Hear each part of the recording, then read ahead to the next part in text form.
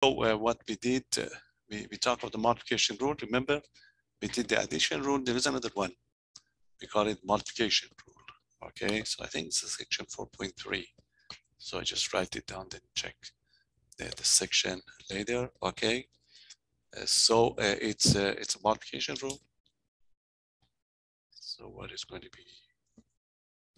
Can you see? It should be all right. Multiplication. Multiplication rule. With the addition rule, we took care of the probability of, okay, we took care of the probability of A or B. In this case, we are very much interested in the, just bring some pen. Okay, in this case, we are going to be interested in probability of A and B. Okay, so we're going to be interested in probability of A and B.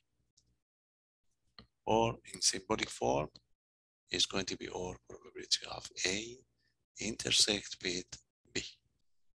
It's going to be the probability that both C, A and B occurring. In that case, it's going to be probability of A and B.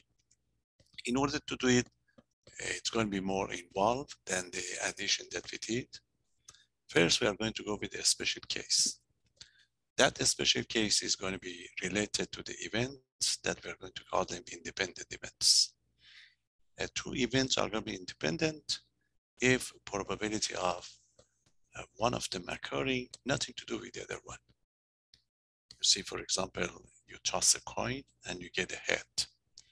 And then you are going to roll a die and you get a 6.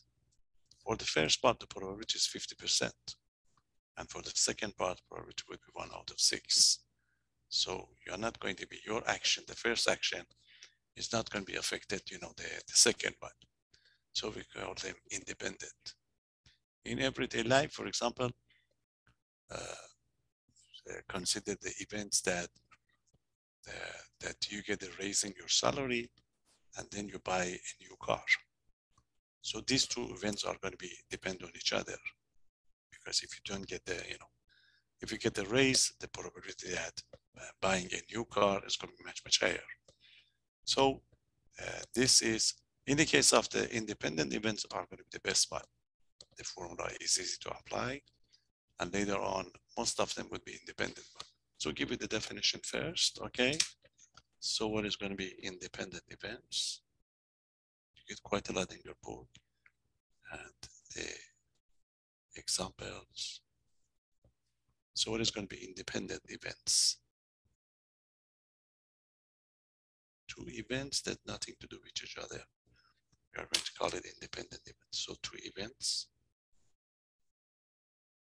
Two events, A and B. A and B are going to be called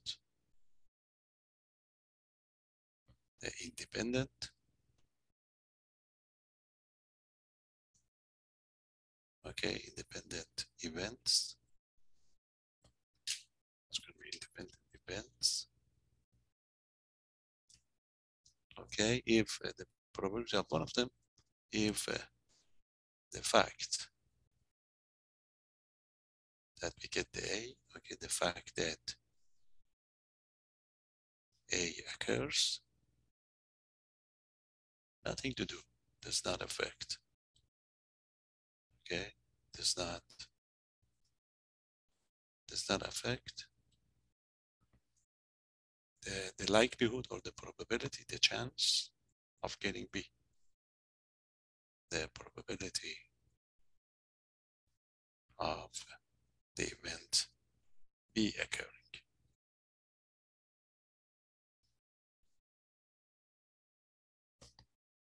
Okay, the probability of getting A, nothing to do with the probability of, you know, getting the B here. And so otherwise, if the events are not going to be dependent, we are going to call them independent, dependent. Otherwise, A and B are going to be dependent events. independent events. Okay, so this is the situation that we are going to have. Any question? Give me some examples. I'll give you the examples that we are going to use in the coming, coming problems or the coming test. Identify which one is going to be the crucial one. Example, the popular one is going to be two events like the one that I talk about it. So the first one, this is going to be used in your books. So this is one of those that you have to know it. So the situation is going to be rolling a die. Okay, rolling a die and getting a 6 and getting 6 a spot if you like, a 6. Okay, and then the second action is tossing a coin. Okay, tossing a coin. Tossing a coin and getting a head. And getting a head. As you can see, the first action is not going to be changing the second one. I mean, you roll a die, you get a 6. So the probability is 1 out of 6. Then the second action is you tossing a coin. Tossing a coin and getting a head. The probability would be always 50%. So whether you get the first one or you are not getting a second, whether you get the first one or not, the probability of the second action is always 50%. So in that case, these events are going to be independent events. Okay, so this is going to be independent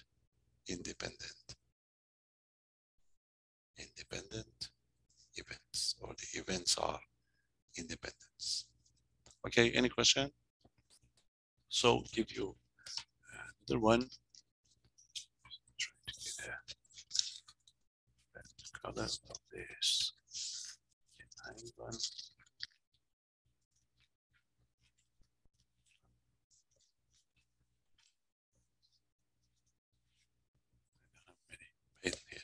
Okay, I go with the same one. So we go to the number 2. What's going to be the number 2? The number 2 is like, that's for fun. The one that you have in your book. So getting a raise in your salary, or they getting a raise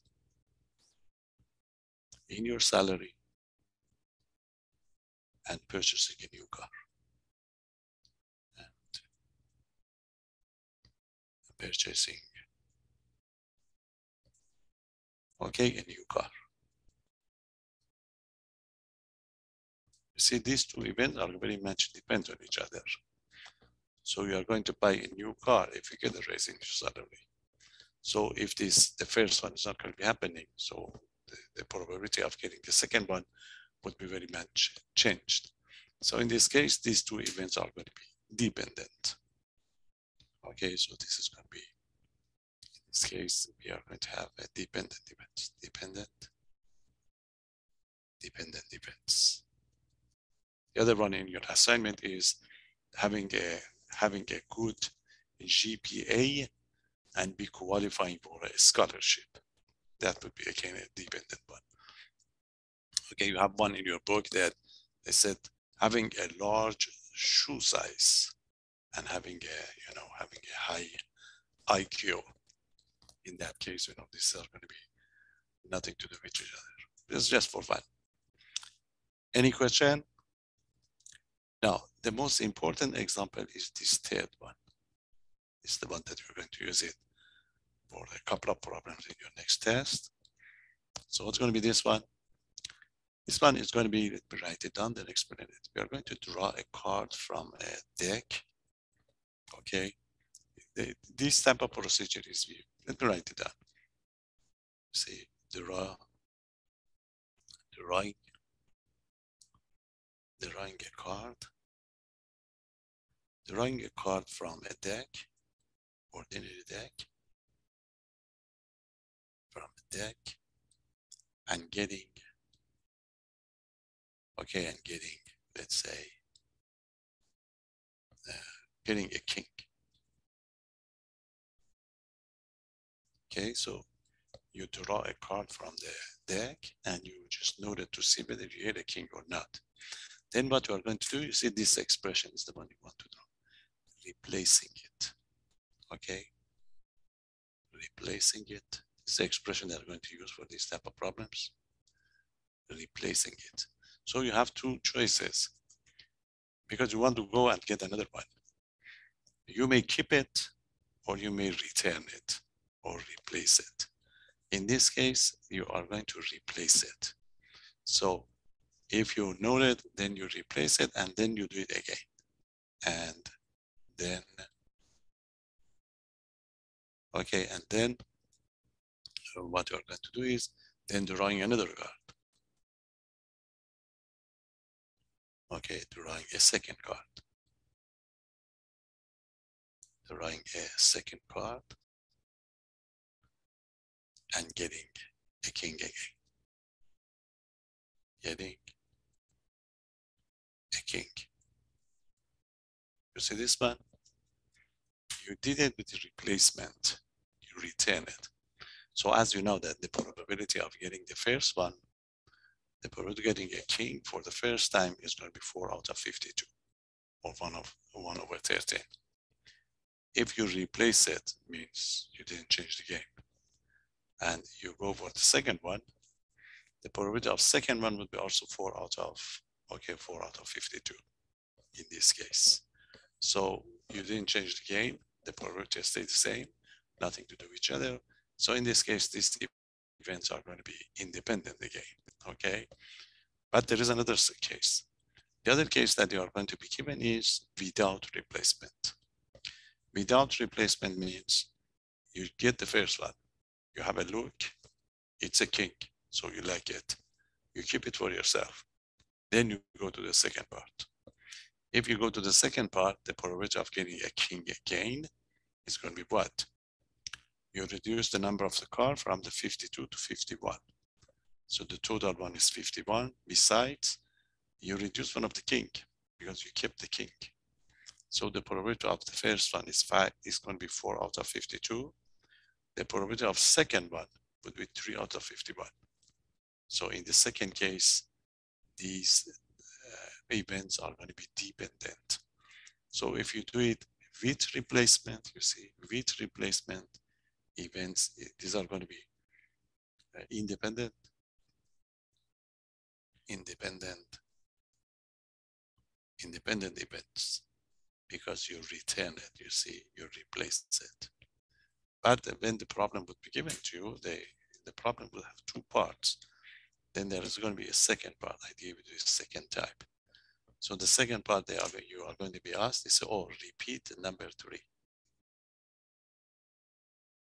Repeat number 3, but this time, but without replacement. So these expressions, you have to know it. Do it again, but without a replacement or replacing. Okay, with replacing or without. When it's going to be without, then they ask you, then find the, okay, repeat, but without replacing the first card. The first card. As we talk about it, if you don't replace it, you're going to keep the card for yourself. So you did change the game because the number of the card would be 1 less and the probability would be quite different. So the first action would affect the second action in this case. Okay, so in this case, this is going to be dependent events. And that's why we have to have 2 different formulas for the, for the multiplication, for the and probability. One of them would be dependent, the other one is going to be independent. Okay, any question? So you pay attention to this example and you will see it when we create the situation they're going to have. In probability, when we go on, we are going to arrange it so that always we get independent events. Why? Because of the next formula that we are going to have. So we are going to check the probability of A and B first, when the events are going to be independent. That's much easier. And then we create the second one. Okay, any question? So make sure you understand these events. And you have a list in your book that they ask you to identify whether the event's going to be dependent or independent. Now we are ready to give you a formula for the multiplication rule. Very important formula for this section, okay? So what is going to be multiplication? Multiplication. Multiplication rule or formula? Formula for what? For independent events. Independent events. For the dependent, the situation will be different. So the events are going to be independent. It's very easy. This is a formula. If you major in computer science, they use it quite a lot over there. This type of ideas, and this is going to be the case that if A and B are going to be independent, okay, are going to be independent events, okay, independent events, then you have a nice formula. Then the probability of A and B is simply equal to the probability of A times it by the probability of B. That's it. Or those symbolic form that I prefer, probability of A and B is equal to the probability of A times it by probability of B. Very easy formula. We call it the product rule. Okay, and this is going to be the one when we extend other part of the probability, we arrange it so that we always have this formula, which is much easier. Because this is just two events. In future, you may have A, B, C, D, E, F. Okay, a number of the events, always we can change it to the product right away. Okay, so it's going to be first case. Any question? So quickly, some examples for this one. Quite a lot in your assignment, and they are going to be easy examples because it's just one formula. Okay, this is it, the one that we talk about it, a coin. Okay, a coin is flipped. A coin is flipped, and a die is rolled to action. Okay, so what do we want? We want to find the probability, find the probability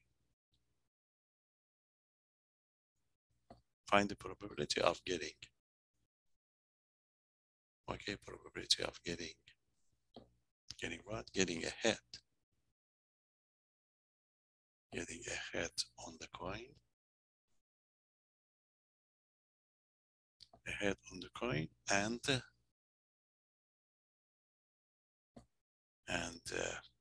a 4 on the die. 4 on the die. See, that's going to be one very typical problem. So you read it carefully. It's a combination of two events, and they use the AND combination here. So you know that's going to be probability of A and B. The first event is getting a head on the coin. So we are going to call this one A.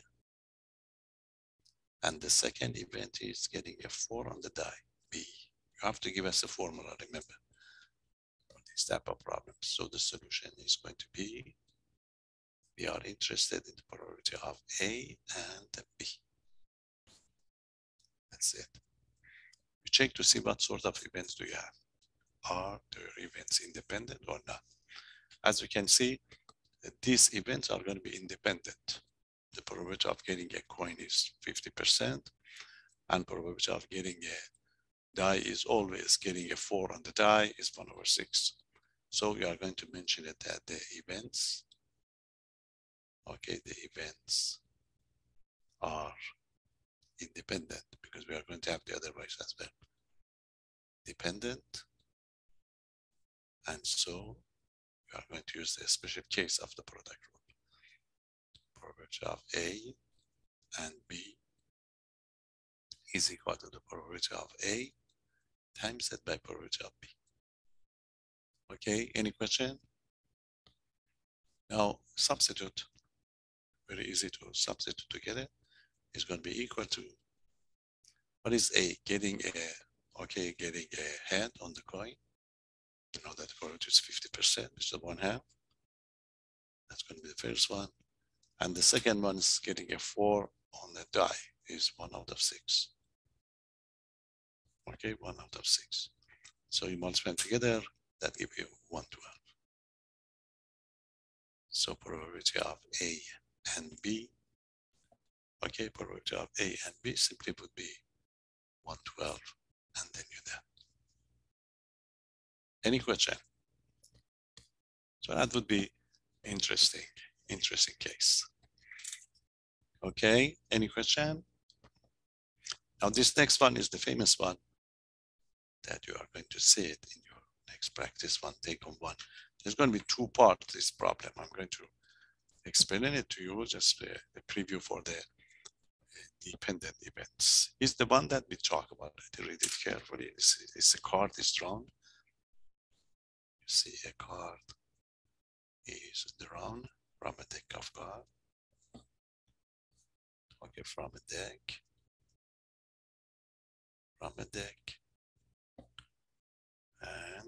And look at this one. And replaced. Replaced means you didn't take it. You didn't keep it for yourself. Just return it. Replaced a second. Replaced a second card is drawn. Second card is drawn. As we can see, this is with a replacement, if you like. As soon as we see the replacement, we talk about it. The events are going to be independent. So what they are going to ask you find the probability. Find the probability. Find the probability of getting a queen. That's it, getting a queen. And then getting a queen and then a king. This is the situation we're going to have. Okay, we draw the first card, and then we replace it. We have a look and we replace it whatever it is. Then we go over the second one. So what's the probability of getting a queen on the first one and the king on the second one? Since you replace it, you didn't change the game. In both cases, the sum of the cards is going to be 52. So these events are going to be, okay. So again, probability of getting a queen, we call it A. Getting a king, we call it B. Since it is a with replacement solution, you explain it that the events are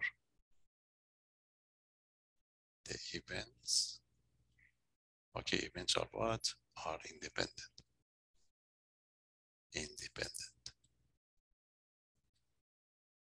Okay, so we can use the product rule.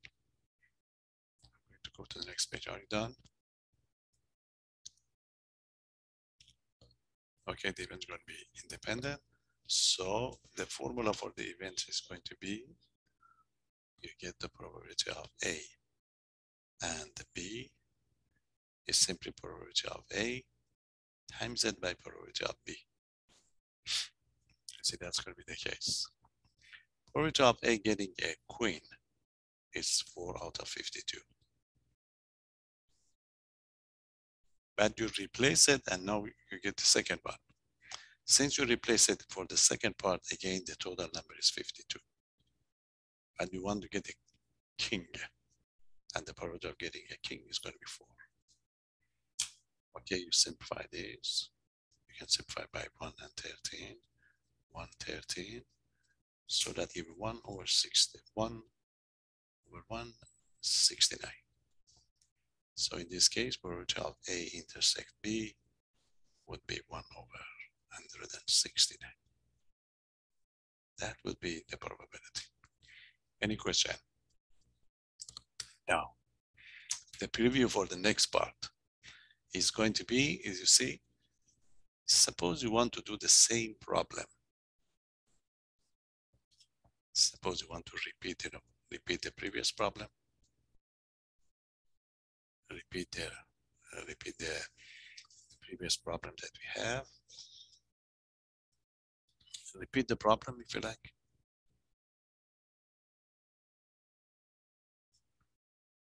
Okay, when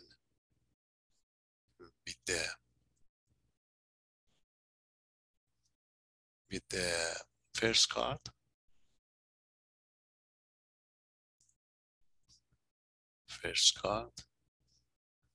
is not going to be, see, is not a return, if you like, or it's not replaced. It's not replaced. So we want to do it without replacement. Without a replacement or replacing. Okay, so what does it mean? This means you take the first card. Remember, you are looking for the queen. When it's a queen, you keep it for yourself. Then you go to the second part and you do the second action. You change the game because you kept one of the card. So when you go to the second part, the probability of getting a king is not going to be 4 out of 52 because you reduce it. So in this case, you have to note that the events, okay, the events are dependent. Okay, we are going to give you a formula to find it, but you can do this one with the information that we have, then we explain the formula for you. You see, in this case, the situation is going to be that you get the probability of A and B. The probability of A and B. I'm not writing the formula because it's not like its product, but it's similar. Probability of the first one, you see, it was 4 out of 52 for the, okay, for getting a queen. But you keep the queen, you go to the second part. When you go to the second part, so the total number that you have is 51. But you want to get a king, that will be 4 out of 51. So the situation will be different. The formula will be different, and we are going to give you that formula. But if you want to do it as is, this is going to be the case. You can use your calculator and find these numbers. Okay, 16. You can simplify this one, it's going to be 1 over 13. Okay, so the top would be something like 4 over 13 times 51. I don't have the number. Let's give you an idea of what is going to be, okay, what is going to be the next one. So what we have to do, we have to modify our formula. Modify the formula to be able to take care of that one. But in order to do it, we have to go through, we have to generalize the formula, generalize the idea. In order to get the idea, in between, we stop, and we create a new formula first, and then we get the result. The condition, you see, this is going to be, you get the first one, but in order to get the second one, something else has already happened. And that's the case that you kept one of the card. So in this format, we are going to define something, we call it conditional probability. Okay, conditional probability, then we go for it. What I'm going to do, I'm not going to define it because I'm not going to be able to finish it. That's not going to be fun. So I stop here because I have to be there at 12. So this is called conditional probability. I write it down so I know that I did this one. So we define what is the conditional probability, what would happen, the formula, how we're going to change it, and then eventually we give you the multiplication rule. Okay, it's going to be a very easy one. And this is easy too, because they have to tell you that this is condition. But that would be enough for today. That's all I can do for today. Okay. So I continue this one and we take care of it later. That's it. Any question? Everybody submit the quiz. That's it. So have a good one and see you on, that's it, you on Thursday. Yes, that's going to be the one. So we take care of the conditional probability and we finish this chapter on Thursday. After that, this classic probability would be changed. We give you a notion of the function type. We try to do it on Thursday. Okay, have a good one and take care. Bye-bye.